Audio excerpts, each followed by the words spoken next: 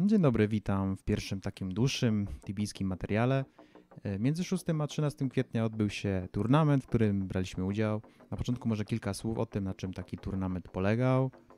Uczestnik otrzymywał określoną ilość godzin do przegrania w turnieju. W ostatnim było to 10 godzin bycia online. Przed rozpoczęciem turnieju wybierało się profesję oraz miasto, w którym chciało się wystartować. Każda taka postać otrzymywała 20 level oraz 20k w banku na start. Można było w każdej chwili podczas takiego turnieju się zalogować na serwer, spalić swoje turniejowe godziny pod warunkiem, że ten turniej trwał. Zazwyczaj na spalenie takiego czasu było 7 dni, w sensie 7 server save'ów. No i w zależności od rodzaju turnamentu czas leciał jak się było online na tym turnieju, co miało miejsce na ostatnim, ale też były takie turnieje, w których czas leciał jak się otrzymało battle sign, w sensie PZ-a. Na takim turnieju można było otrzymać punkty za levelowanie, wbijanie skilli, zblokowywanie bestiary albo odkrywanie map. Każda edycja miała inny mnożnik na te czynności, a także okazjonalnie były wprowadzane punkty karne za zabijanie jakichś broken potworów. Był nawet turniej, który miał odblokowane PvP. Za każdą lokatę można było otrzymać punkty turniejowe, za które można było zakupić w storze outfity, mounty lub jakieś dekoracje. W późniejszych edycjach Cipso wprowadził golden itemy, które otrzymywała pierwsza lokata na danym serwerze turniejowym. Były to repliki starych, legendarnych itemów, a jako że serwerów turniejowych było 6, to każda edycja wprowadzała nowy itemek, więc wiele ich ogólnie w Tibii nie ma. W międzyczasie skorzystam z okazji, aby Was zaprosić do zakupu Tibia coinów od Pameli. Kontakt Discordowy macie na ekranie, a w opisie filmu znajdziecie link do Discorda naszego kanału na Twitchu oraz na YouTubie. Serdecznie zapraszam. A teraz czas na film. Zaczęliśmy tutaj od zalogowania na noob paradyna, którego zadaniem tak naprawdę było zarobienie na mainhara. Wybrałem portką, bo tak naprawdę najbliżej się tutaj czary kupuje zaraz na lewo od świątyni. Wchodzę na drabinkę, no i kupuję spele, już mam action bary poustawiane. A zaraz potem oczywiście trzeba by było tego hara ubrać, także przeklikuję action bary, no i szybko zapierdzielam do Edron, bo tam można kupić szaliczek i belted cape'a i tak dalej. Właśnie będziemy wchodzić na +1, obkupować tu w Quivera, ekwipunek, lapalka, tutaj jakaś lina, łopata, plecaczek i wszystkie pozostałe niezbędne itemy dla RPK. W sumie prawie zapomniałem kupić Royal Spearów i Shielda, także szybka cofka, no i lecimy zaraz na Darasie na najszybsze ekspowisko dostępne, przynajmniej moim zdaniem, są to waspy. Z dziwnego powodu Cipsos się pomylił, no i nie dają one minusowych punktów, co zauważyłem troszeczkę później, no ale to nie ma znaczenia, bo tak naprawdę to tylko noob postać do wyekspiania maina, więc sobie tutaj nie tylko ekspimy, ale też zbieramy honeycomby, które są nam potrzebne na zrobienie questa do akcesu na arenę. Moim zdaniem był to najprostszy sposób na otrzymanie 3 broni z najwyższym atak statem, po to, aby później tymi brońmi skillować i uzyskać jak najwięcej punktów w turnamencie. Z pewnością były też inne dobre opcje, np. lognięcie Nightmare Blade'a z Frazlemawa, albo zrobienie Annihilator Questa, czy jakiegokolwiek innego prostszego questa, no ale wydawała mi się to najprostsza metoda, aby zdobyć 3 dobre bronie. Troszkę sobie już tutaj poskillowaliśmy, więc następnym krokiem było uzupełnienie supli, dokupienie jakichś Royal Spearów, a potem przygotowanie się do robienia lootbaga na Minotaurach na Darashi. Akurat się śmiesznie złożyło, że był atak tych Minotaurów tu na pustyni, więc sobie ich chmary zabiliśmy i już zaczęło się robić tego lootbaga troszeczkę wcześniej. Na tym levelu raczej nie ma lepszej miejscówki, aby zarobić jak najwięcej golda, szczególnie, że na tym turnieju jeszcze był podwójny lot, więc posiedzieliśmy tu trochę, aż było nas stać na lepszą amunicję, aby później farmić tego golda na dużo lepszych miejscówkach. No i jeszcze oczywiście był przytargany taktyczny worek, bo fajnie się chowa go pod palmą, żeby nikt nam nie podpierdzielił lota. W sumie będziemy tu dość długo siedzieć, bo jakoś do 60, może 70 levela, także ja może troszeczkę tutaj filmik przyspieszę, a w międzyczasie opowiem, jaka była tak naprawdę nasza taktyka na turniej. Głównym celem paladyna farmera było uzbieranie wystarczającej ilości pieniędzy na siebie oraz wbicie tak z 200 levela po to, aby mógł następnie asystować głównej postaci w najskuteczniejszym możliwie ekspieniu. Dodatkowo wszystkie zapasowe pieniądze miały posłużyć wyekspieniu turniejowego druida, który następnie leczyłby rycerza pod koniec turnieju. Aby maksymalnie wykorzystać ten czas turniejowy, potrzebny był jakiś sposób na jednoczesne expienie, robienie bestiary oraz skillowanie postaci. Wszystkie te rzeczy dawały turniejowe punkty i naszym pomysłem na zdobycie maksymalnej ilości punktów było expienie na energy fieldach bądź firebombach i w międzyczasie skillowanie. Wybraliśmy tak naprawdę raty pod hajs, bo są zaraz pod Roshamul. No i zadaniem rycerza było rzucanie energy fieldów oraz firebomb na frazlach i później paladyn, którego właśnie wyekspiamy, miał za zadanie latać po tych fieldach lub bombach, żeby go szybko wyekspiać. No a rycerz, który był na ratach pod hajs, sobie skillował każdego skilla po troszkę sobie z fista pobił, troszkę z klaba, z axa i nawet troszeczkę z royal spearów, wbijał mu się też shielding, no i oczywiście jednocześnie levele. Jak tylko bomby redukowały się do tego gorszego stadium, czyli tam biły po 9 zamiast po 18, no to natychmiast był travel z powrotem na Rosha, połowienie troszeczkę rybek podczas biegu, no i natychmiastowe poprawienie tych bombek, później znowu powrót na raty pod hajs, znowu skillowanie i tak w kółeczko. A teraz tu wracając do materiału z Paladyna, no to już prawie mamy 70 level, co jest dość istotne, bo mógł Palek używać drill boltów, co oznaczało, że mógł się wybrać już na taką dość fajną miejscówkę, no bo drill bolty 56 ataku, jak się nie mylę, no to już dużo biją. No i kolejnym krokiem było pójście na dragony, na Darashi, żeby coś tam z Dragon Lorda, jakiegoś DSM-a, lotnąć Royal Helmet i jakieś EQ. No niestety materiału z tego nie mam, więc przejdźmy od razu do kolejnej miejscówki. Są to Werchieny. No i też nie bez powodu Werchieny były na tym turnieju z minusowymi punktami. No jest to dość broken miejscówka, jeżeli chodzi o druidów i RP-ków również. Jest tam naprawdę bardzo dobry lot. No i jednocześnie bardzo wysoki EUS na godzinę, jak na takie niskie w sumie levele. Tutaj akurat już materiał pokazuje, jak już mamy ponad 20 level, więc można było używać Crystalline Arrowów, no to te Werchieny już dość przyjemnie padały. No niestety, tak jak mówiłem, materiał z DL-ów zaginął, tam w sumie też było bardzo łatwo podexpić postać, no z drillboltów to kilka hitów i te dragony umierały. Tutaj sytuacja ma się podobnie, zwyczajne bieganie w kółko z hienami i jako, że jest double loot i z tego lecą tylko platynki, to praktycznie nie trzeba było robić refili, bo wszystko w jednym kontenerze można było trzymać.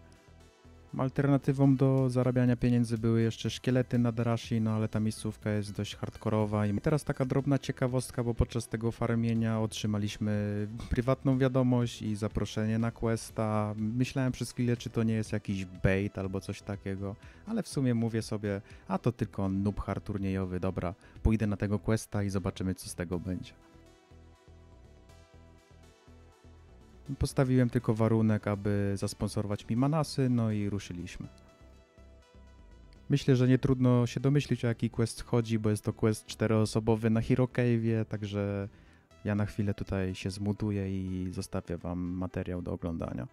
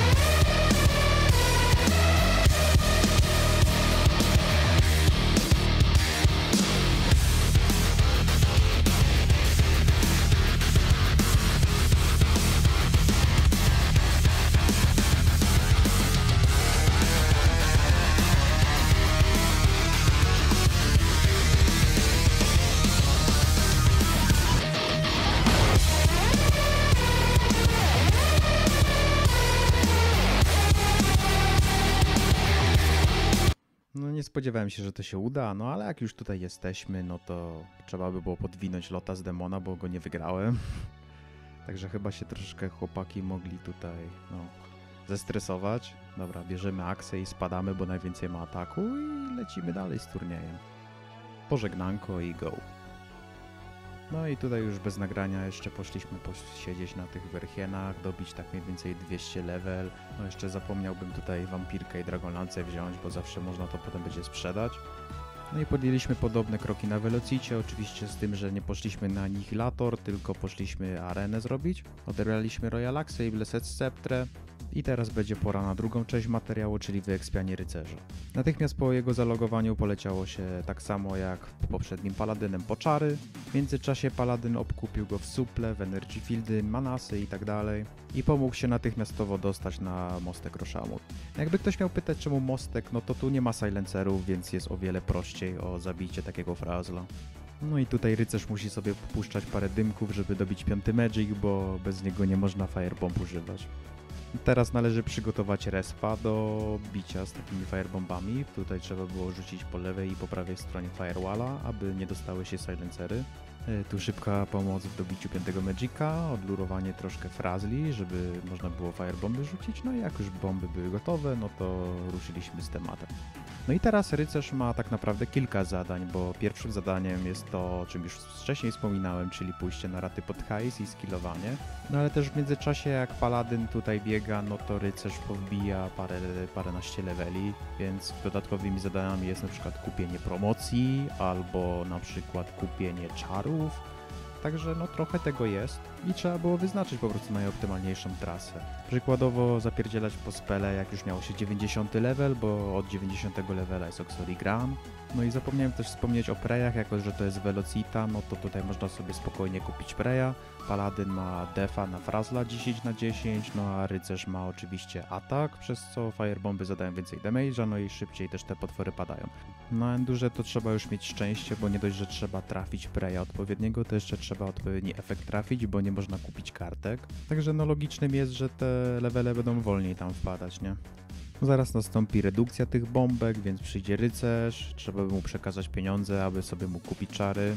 Teraz poprawi bomby na większym obszarze, a my tutaj zlurujemy z prawej. Można też przeklikać wiaderka, żeby było więcej frazli. No i dzięki temu też, że tych bomb jest więcej, no to jest więcej obszaru, to można i większe lurki robić. No i teraz kolejna klata będzie z lewej, trzeba poprawić walla, żeby nie przyszły silencery, no i tak sobie tutaj ekspimy tego rycerza. Minimalny level docelowy, jaki sobie ustaliliśmy, to 130, ale ostatecznie wbiło się około 150. Jako że na turnieju jest czas ograniczony, no to trzeba było też nim mądrze zarządzać, więc jak tylko doszło do sytuacji, że paladyn miał mało supli, no to w tym wypadku jak już te bomby zaczęły się redukować, to rycerz natychmiast dawał loga, aby dać mu po prostu trochę czasu na zrefilowanie się. Czas paladyna nie był aż tak istotny, bo zadaniem rycerza było wygranie lub uzyskanie jak największej lokaty. No tutaj widzimy bomby zniknęły, teraz pora na refila, jakieś 3-4 się respią, na szczęście mamy 2 Rvenringa. Jest też kupiony domek, więc tu na lewo tylko klik, jest refilnięta postać. Odkładamy jakieś syfy do depo i powrót jak najszybszy na Rosha, loguje rycerz, poprawić bomby i w tym momencie jest maksymalna oszczędność czasu. Podsumowując, rycerz tutaj posiedział około 45, może 50 minut, poskillował w międzyczasie i wbił około 150 levela. Tą fazę uznaliśmy za zakończoną, więc jak tylko te bomby zaczęły się znowu redukować, to rycerz wylogował, Palek poprzeklikiwał lota, no i teraz była pora na fazę numer 3.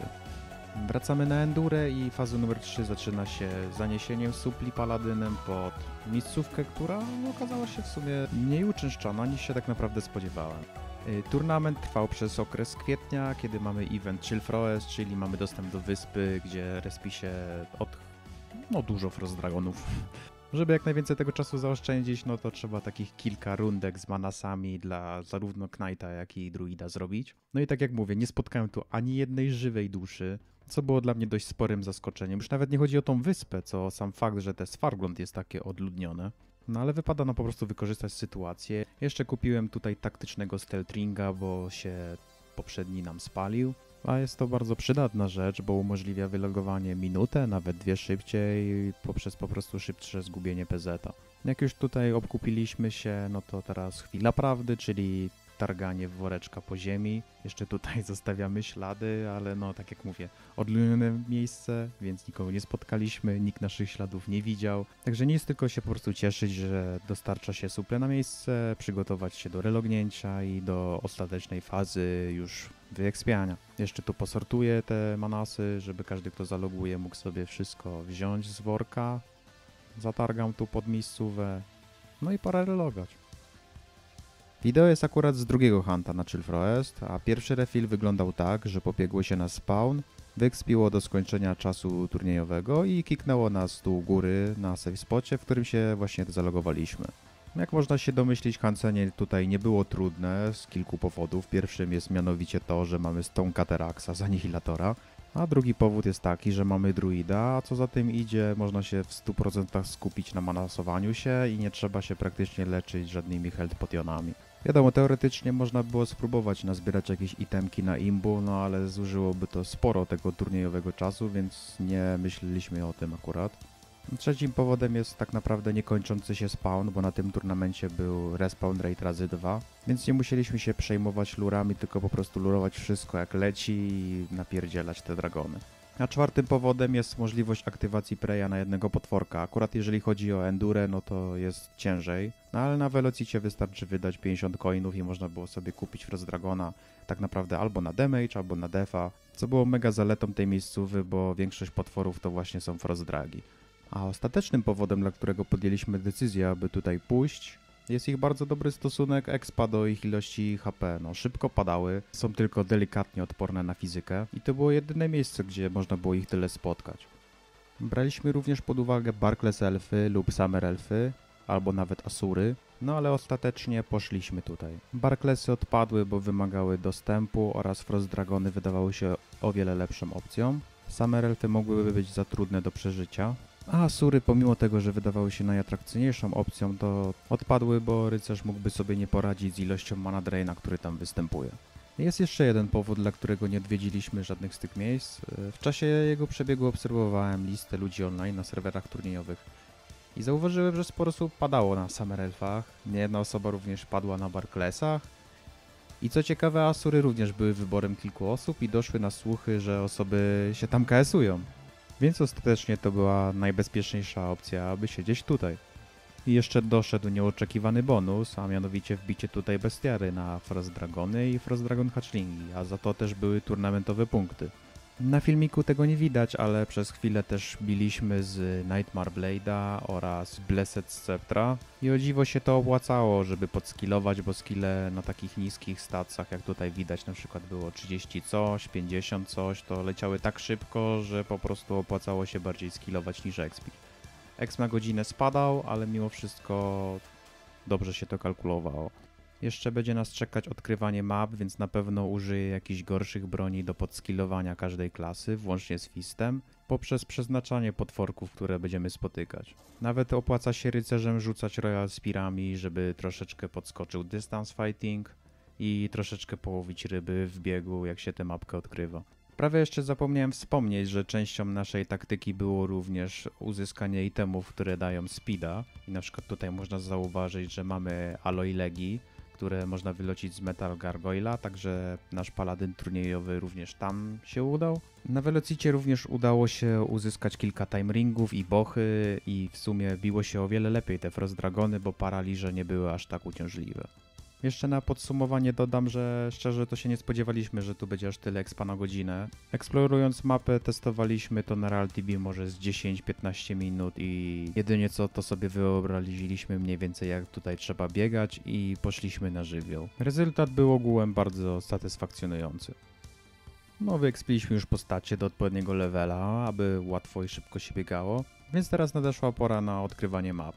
No, była to najbardziej punktowana część turnieju, więc trzeba było ją odpowiednio zaplanować, zarówno jeżeli chodzi o to, jakie mapy odkrywać i ile czasu mniej więcej to zajmie. Teraz prezentowane będzie nagranie z Velocity. Jak widać, rycerz ma prey damage na Frost Dragona, no przez co wbiło się też odpowiednio wyższy level niż ten, co wbiło się na Endurze. Na ekranie teraz będzie odkrywanie Rosha, a co do 300 levela to jest moim zdaniem najbardziej optymalny level, bo na tym levelu poruszamy się już szybko, po pewnych podłogach, m.in. po dircie czy po podłodze na Roshamul. I na wszelki wypadek zostawiliśmy sobie odrobinę więcej czasu niż normalnie potrzeba na odkrywanie map, w razie gdyby był jakiś problem z odkryciem jakiegoś punktu. Czasami pojawiają się one w bardzo takich nieprzyjemnych miejscach i mogą zjeść sporo turniejowego czasu, więc trzeba było dmuchać na zimno. Roshamul to ogólnie druga najszybsza mapka do odkrycia, jest jeszcze jedna szybsza, ale chcieliśmy mieć Roshamul z głowy, gdyby coś poszło nie tak, jakaś deska, coś, to jak odkryjemy ten kontynent, to tak naprawdę nic nam już nie grozi na odkrywaniu map. Lower Rosha poszło bardzo szybko, bo można czasami trafić na punkty na tych shockheadach na dole po prawej, a my tu już odkrywamy horrory, dzięki czemu zaoszczędziliśmy nawet 3 minuty. Teraz może o tym, jakie docelowo chcieliśmy odkryć mapy. Były to Abdendriel, Darashia, Edron, Feyrist, Kazordon, Krylos, Squirefang, czyli Grey Island, Roshamul, Thais i Venoren. Możliwych do odkrycia w Tibii map jest ogółem 19, ale zabrakłoby nam czasu na odkrycie wszystkiego, a niektóre mapy są wręcz zdyskwalifikowane chociażby z takich względów, że trzeba zrobić dostęp gdzieś, albo po prostu trzeba mieć szczęście, co za chwilę rozwiniemy. Pierwszy odkryty kontynent już widać, myślę, że przyczyn wyboru tej wyspy, czytaj Roshamul, do odkrycia jakoś nie trzeba odpisywać. No, potrzebny jest tylko level, zajmuje to kilkanaście minut, aby ją odkryć. Jak przeżyjesz, to i odkryjesz. A punkty prawie za darmo. Na mapce też widać Feyrist i jest to w zasadzie identyczna sytuacja jak z Roshem, z tą różnicą, że trzeba zrobić dostęp na tą wyspę, coż pochłania troszeczkę więcej czasu niż zazwyczaj, no ale mimo wszystko jest to bardzo opłacalne, aby ją odblokować. Dwa wybory już za nami, to teraz może trochę więcej o trzecim regionie, Abdendriel. Wybór również powinien wydawać się dość oczywisty, jeśli chodzi o tą mapę, bo do odkrycia są tylko miasto i dwie okolice, no i Drakonia, która sama w sobie jest bardzo łatwa do odkrycia, ale przedostanie się przez Hellgate na tą wyspę już zajmuje parę minut. To jest miasto, okolice, legendarny zamek pod AB i mapka numer 3 już w kolekcji. No a teraz czwarty wybór mapki, również bardzo oczywisty, który można zobaczyć na ekranie. Błędem to byłoby nieodkrycie tej mapy. Jest ona tak naprawdę najszybsza do odkrycia. Nazywa się Squirefang, znany bardziej jako Grey Island. Aby ją odblokować, trzeba tylko odkryć depo oraz okolice, czytaj Parterre Hive'a. Piętra w ogóle nie są wliczane do odkrywania map, więc zajmuje to tylko parę minut i mapka numer 4 już za nami. Oczywiście z wyjątkiem tutaj tych wieżyczek. Piąta mapka, którą wybraliśmy, to Krylos. Do odkrycia tylko depo, okolice, jaskinia goblinów oraz spawn nightmarów z undead gladiatorami. Nic specjalnego, szybka mapa. Na obrazku również widać Oramont, no niestety akurat odpada z tego względu, iż aby je odkryć trzeba też mieć dostęp na furki Oramont, a jest to część Dark Trials Questa. Ten quest wymaga 4 osób, no i nie mogliśmy sobie pozwolić na coś takiego. Mapka technicznie do zrobienia, ale nie w naszym wypadku. No teraz na ekranie akurat będzie pokazywane odkrywanie Krylos.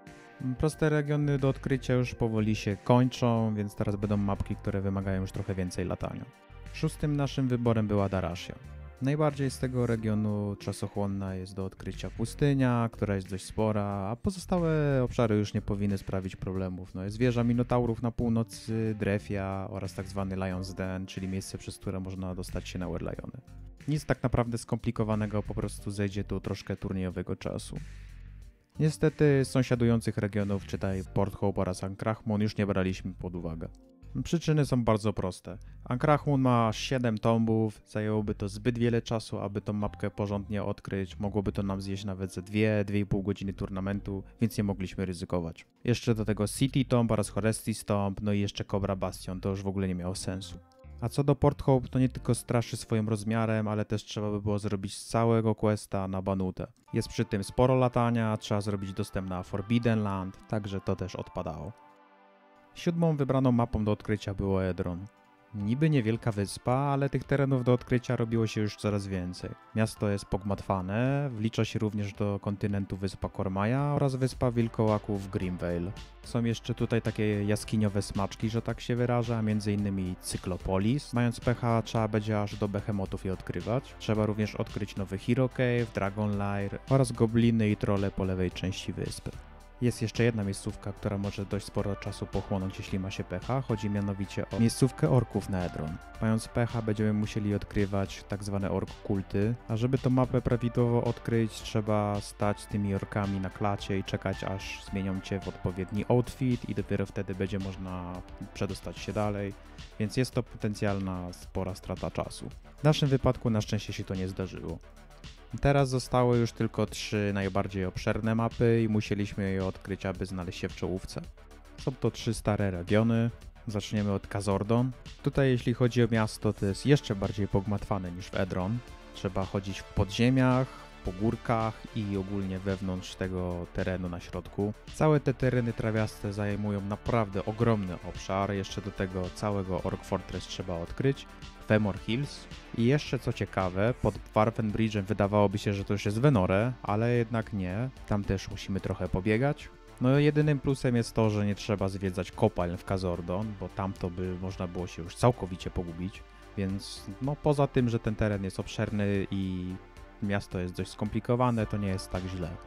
Teraz przedostatni teren, który był w planach odkrywania, Thais. Mapa co prawda nie jest tak obszerna, jeżeli chodzi o parter, ale trochę jednak tych miejscówek mamy. Mamy całe miasto, całą tą trawę w okolicach, Fibula, te miasteczko u góry po lewej zwane Greenshore, no i jeszcze Monsternum, a tam to już jest naprawdę trudno. Można się bardzo łatwo zgubić, jest mnóstwo podziemnych pięter, jest też kilka questów, można przez przypadek wyjść z obszaru i nawet nie zdać sobie z tego sprawy. Również trzeba odkrywać jakieś tereny z Lost Dwarfami, więc jest to najbardziej skomplikowany teren moim zdaniem. A teraz numer 1, mój ulubiony terenik, Venore. No bez obycia i przygotowania to można było tu przeciętnemu playerowi życzyć powodzenia. Pogmatwane bagna na east od miasta, na south od miasta, pogmatwany poch, jeszcze pustynia, która również zalicza podziemia, jeszcze bagna zaraz przy Kazordon również się zaliczają. No masakra po prostu. Ale jednak jest coś, co udało się odkryć przez małą grupkę graczy i użyć tego jako przewagę. Okazuje się bowiem, że te punkty, które się respią, nie są randomowe. Kiedy Cipso wprowadzał system map, zaliczył małą wpadkę i punkty bardzo często pojawiały się w niedostępnych miejscach dla gracza. I jako korektę tego błędu postanowili wybrać na każdym obszarze do odkrycia kilkanaście, kilkadziesiąt punktów, gdzie może się zrespić ten punkcik do odkrycia. Wcześniej jednak, zanim ta korekta nastąpiła, był to kompletny random i tylko niewielka część graczy o tym wiedziała, że ta zmiana nastąpiła. Przy wystarczającej ilości powtórek odkrywania mapy można było łatwo zauważyć, że sporo z nich pojawia się w dokładnie tym samym miejscu, co powodowało, że gracze, którzy o tym wiedzieli, po prostu polowali na najpopularniejsze miejsca, w których te punkty się pojawiają, zwiększając swoje szanse na ogromną oszczędność czasu. Po prostu robili mapki lub zapamiętywali, gdzie te punkty najczęściej są, a później robili to na turnieju. Z własnego przykładu mogę powiedzieć, że na przykład odkrycie Venore potrafiło zająć mi między godzinę 15, a nawet godzinę 40. Przy czym po konsultacji z graczami, którzy wygrali na Endurze, okazało się, że Venore idzie nawet odkryć w 40 albo i 35 minut. Więc czymś takim można było uzyskać naprawdę ogromną przewagę. Ja o tym tak naprawdę nie wiedziałem, jednak podprogowo jak odkrywałem Venore, to najczęściej strzelałem w otwarte miejsca, a dzięki temu były takie momenty, że udało mi się zaoszczędzić odrobinę tego czasu. Jako przykład pokażę tutaj mapkę z Venore stworzoną przez Anowixa. Ewidentnie widać, że ktoś, kto jest przygotowany, zrobi sobie taką trasę, że jest w stanie przyciąć z przeciętnego odkrycia nawet pół godziny. Także szacun naprawdę za odkrycie tego, a teraz może przejdę do tych mapek, których nie odkryliśmy i dlaczego. Wspominałem już o Port Hope, Ancrachmun i Oramont. Teraz przejdę do Kilmaresz. Powód jest prosty. Bez czasochłonnego questa nie można się dostać na Reckoning, czyli na teren pirackich szczurów. Także ta miejscówka odpada. Sprawa ma się bardzo podobnie z Wandurą. Co prawda nie ma takich ograniczeń jak Kilmaresz, że trwałoby to kilka dni, ale jednak robienie dostępu na wszystkie wyspy typu Feru Tower, Nargor, Treasure Island, albo co gorsza, nawet Kalasa się liczy. Nie da się tego zrobić, za długo by to trwało. Musimy przejść do kolejnej mapy. Sprawa ma się niemal identycznie, jeżeli chodzi o Hrodmir, czyli Svargrond. Trzeba by było zrobić dostęp na wyspę Helheim, a poza tym cały pozostały teren do odkrycia jest ogromny. A co z Jalachar? Wydawałoby się, że w sumie mapa nie jest jakaś duża. No tu jest inny znowu problem.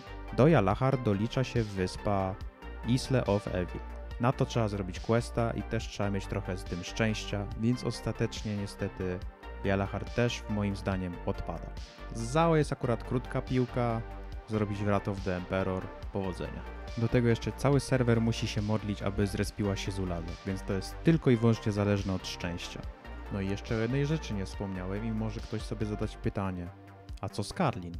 A no, niby nie jest trudne, tylko jest pewien problem. Poza samym miastem, Ghostlandem i terenami dookoła, Obowiązkowe jest również odkrycie lodowych wysp. No i niestety tak się składa, że jedna z nich jest dostępna tylko i wyłącznie podczas robienia dostępu na bibliotekę. Trzeba napisać do NPC-ka w Port Hope, aby popłynąć skrótem i jest bardzo niska szansa na to, że zostaniemy na tą wyspę przetransportowani. Podsumowując, tylko i wyłącznie szczęścia, aż mógł odkryć Carlin. No i teraz podsumowanie turnieju. Oto lokaty, które udało nam się osiągnąć.